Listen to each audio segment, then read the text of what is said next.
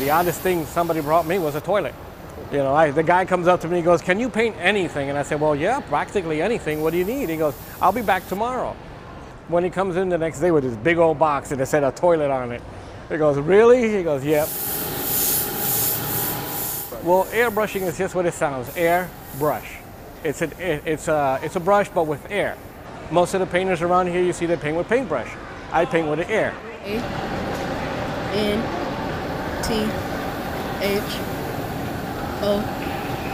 What do I paint?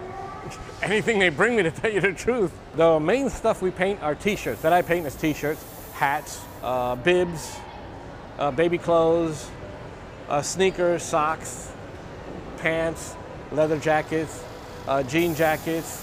I mean, I can go on and on and on and on. There's so many things that you can paint, yeah. Does she like glitter? I mean, if you go into a mall, you're gonna see a lot of shirts printed or silk screened or transfers.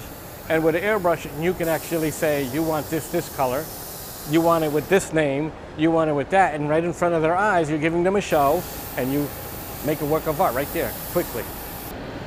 That is cool. I like that it got Jordan on it, because I like Michael Jordan, and I like that he drew my name so good. Awesome. Pretty good.